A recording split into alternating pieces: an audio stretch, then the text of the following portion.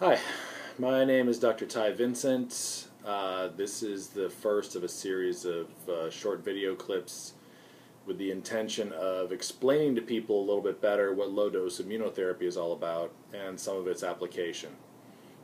There have been a lot of questions out there nationally and internationally about this therapy in terms of how it's supposed to work, how we use it logistically, the process by which you get treated, the expectations, how you should report your results to us, how it works for things like Lyme disease, what a flare means, what dose titration is, all these different things. So the goal of this series of videos is to have you hear it directly from me, because my experience over the last couple of years is that there's been a lot of misinformation propagated out there on the internet.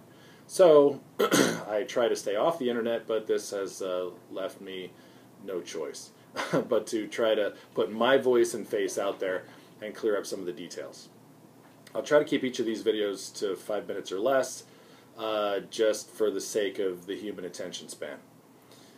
This one, the rest of the topic I want to discuss in the next 4 minutes that I have, is the whole history of LDA, LDI, where this came from. Briefly, because this isn't all that important, this whole concept and style of desensitization was originated by Dr. Leonard McEwen in London, England, back in the late 1950s, early 60s, sometime in there. And he discovered that you could desensitize people, which isn't really the best word in my opinion, to a lot of different antigens all at once, by using mixtures of things that were highly diluted, diluted to a very, very weak concentration, and giving them all at once. And so it simplified things as compared to conventional immunotherapy, where you test people and you treat them with specific antigens one at a time or in small combinations. This made it much simpler. And the way the treatment is thought to work is by promoting tolerance to a number of antigens at once, which means you can treat people for things they don't need because you're just promoting tolerance to those things.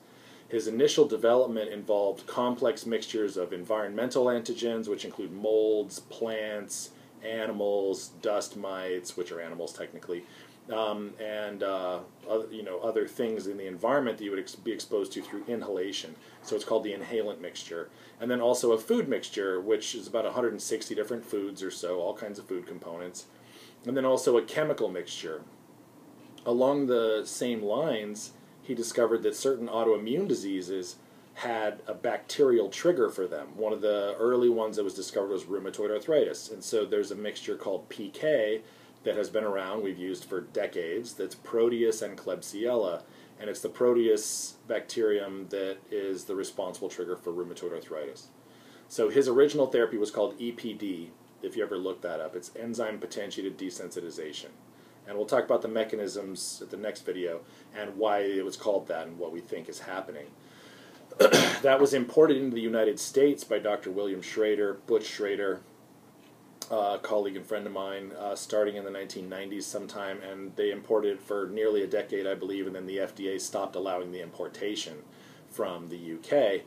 So he was forced to make a version of this therapy domestically in the US, which was produced by College Pharmacy from, I think, 1999 until this year, June of 2016. And we can talk about that crisis in another video.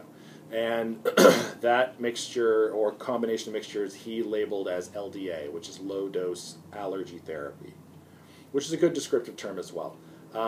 I started using that therapy myself, I think around 2007, 2008, and through the use of that and understanding the mechanisms and observing how it worked for people, I realized that any kind of immune-mediated chronic disease problem could probably be treated with this method, as long as we knew what the triggers were and you could identify what the right dilution was to neutralize that chronic inflammatory effect.